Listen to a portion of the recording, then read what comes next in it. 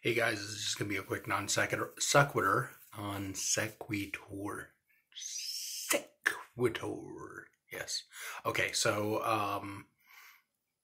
for those of you who are in the Northeast, you are aware of the oncoming snowstorm. If you are forced to venture out, either for work, resources, or otherwise, be careful, be safe, and take time, keep extra distances.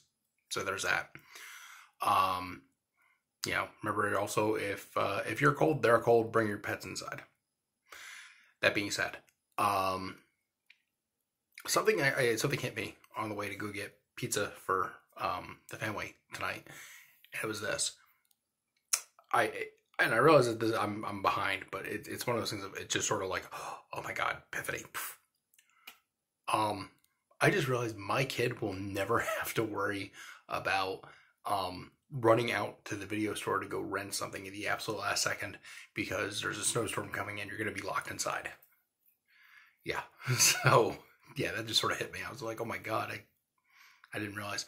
And the reason is because I actually went driving by the old strip mall that had the video store I worked in.